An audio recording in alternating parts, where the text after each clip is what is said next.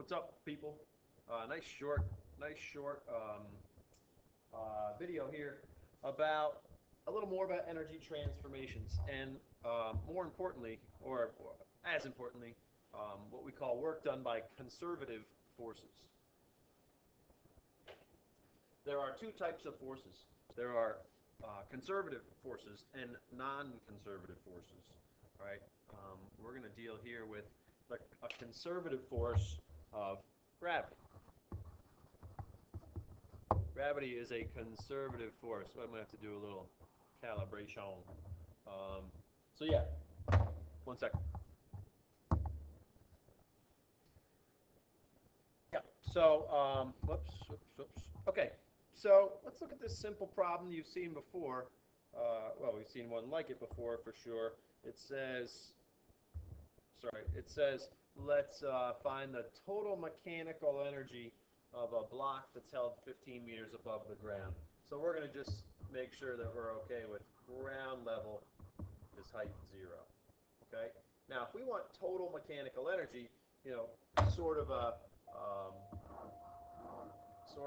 little bit of a new thing here. Mechanical energy by definition is PE plus KE. I hear you saying, wait, isn't it GPE?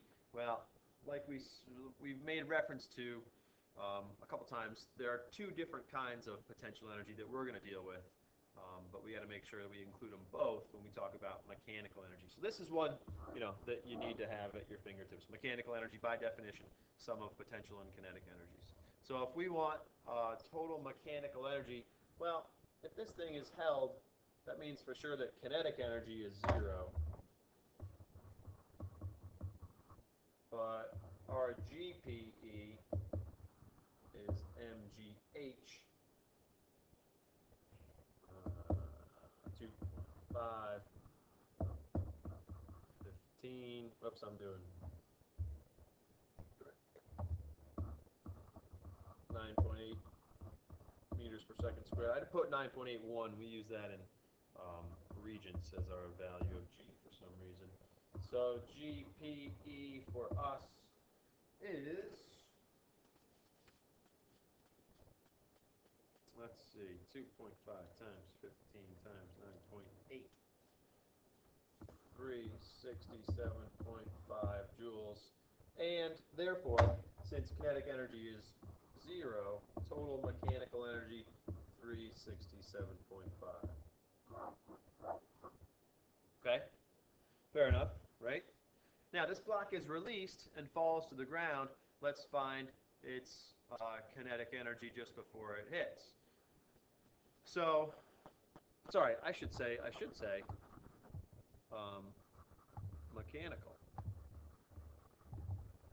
Is this thing screwed up again? It is screwed up again.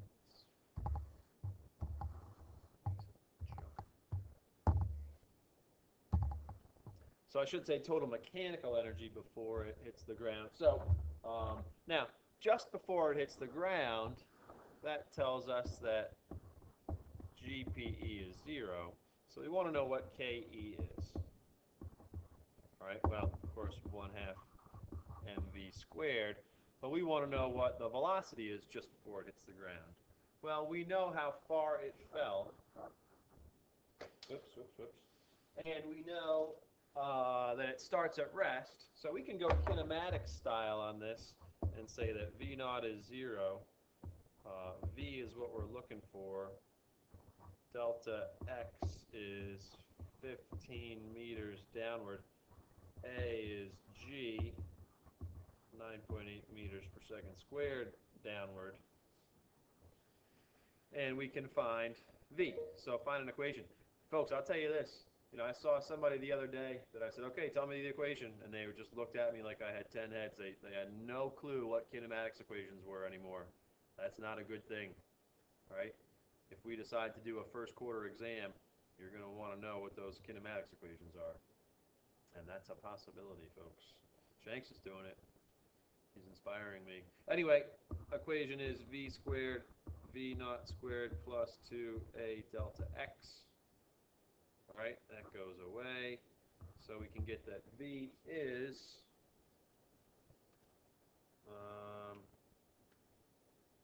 times 9.8 times 15 square root 17.1 meters per second. And then if we pop that into here, KE is 1/2 of 2.5 kilograms times 17.1 meters per second quantity squared. Oh snap, kinetic energy is 367.5 joules. Which means that mechanical energy is 367.5 joules. Coincidence? I'm going to call this final. I'm going to call this initial. Notice that those two amounts of total energy, total mechanical energy, are the same. Now, hopefully, ideally,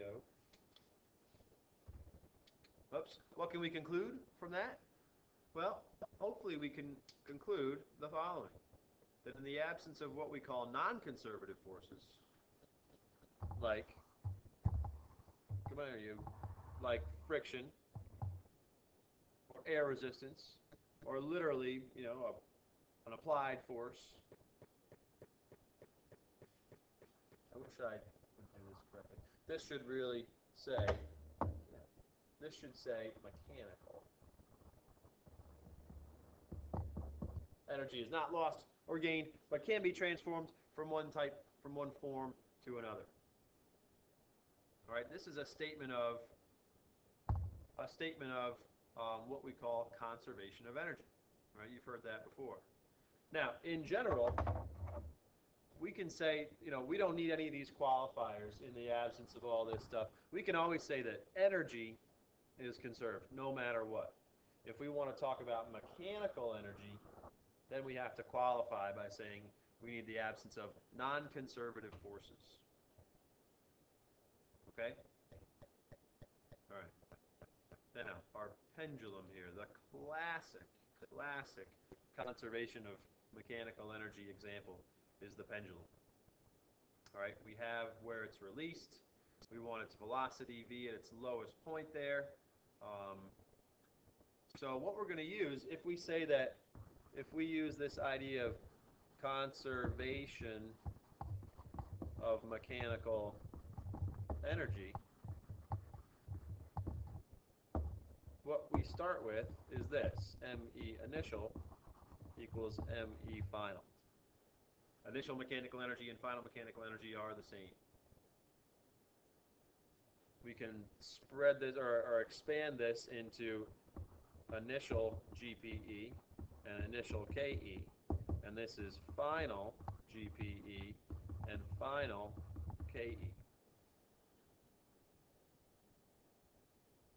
Now at this point I usually say, all right, does anything go away? Is anything zero?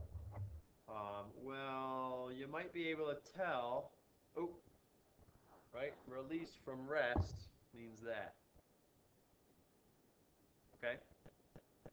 And we have, let's see, well, it doesn't end up at height 0, so we can say, well, this is mgh initial equals mgh final plus 1/2 mv final squared. All right, conservation of energy statement.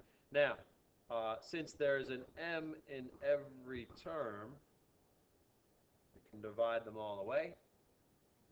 We're looking for VF, so I'm going to do this. GH initial minus GH final equals 1/2 VF squared, or that, or that. Or really, V final is the square root of 2G H initial minus H final. Looks exactly like kinematics. It does come out to, notice this looks like V is the square root of 2A delta X. Same equation. All right? I recommend highly against starting with a kinematics solution because well, of some intricacies we'll see in a few more days, a couple more days. All right, but in this case, here's how we solve, right? And we say, let's see, VF is 2 times 9.8 meters per second squared. Let's see, H initial 1.4 meters. H final 0.25 meters. And then you solve 2 times 9.8 times, that's 1.15 meters. 4.75 meters per second. Okay? Fair enough? Okay? Now, let's look at this. Yeah. Let's look at the same exact question. But here's the deal. Remember, we said with what do you call them there? Potential energies, gravitational potential energies. We actually get to pick our own zero height, right? So this one can get a little bit easier. We'll still start the same way. Initial mechanical energy is final mechanical energy. GPE initial plus KE initial is GPE final plus KE final. Right? We're still going to say release from rest. However, if we look at this diagram, hopefully you can see that, well, why don't I just call this height 0? We can just adjust and make this height is 1.15 meters, right? Take this 25 centimeters off that meter 0.4. That lets us get rid of this. Is it that much easier? I don't know. But at least it's a little bit more convenient. Right now we end up with MGH initial is 1/2 MV final squared. We got a mass in both places. We want V, multiply both sides by 2, take the square root. All right, we end up with the same exact solution we had here. Because notice, what's this? It's 1.15 meters. What's H initial now? It's 1.15 meters. All right, 2 times 9.8 times 1.15 meters. Okay? So it doesn't matter if you choose the convenient zero height or not. As long as you're careful, you'll get the right answer. But this can make things a little bit more convenient. Fair enough? Okay. So this was super quick. Come here. Come here. No, I don't want to right click. There you go. What I'm going to do is also attach some straightforward conservation of energy problems that deal with changes in height and changes in speed. Okay? So I mean, really, how do you know when to use this sort of solution? What I say is anytime you're trading speed for height, but it's not a plain old, if we just have a plain old free fall problem, something's just dropping straight down like that, just use kinematics, right? Unless they talk about air resistance or drag, and we're able to talk about those now. We'll see that pretty soon. But if it's a question like this where, sure, the thing ends up lower than it was before and ends up faster, but doesn't go in a straight line necessarily, we can still use conservation of mechanical energy. The other classic example, let me go over here. The other, I don't want to do that. The other classic example of these is a roller coaster sort of thing where we go, if we go up a hill, it even works going up a hill. We could call this the initial place and that the final place. Again, we're trading height for speed, but it doesn't go in a straight line. Classic conservation of energy sort of problem. Okay? All right, folks, I'll see you on Monday.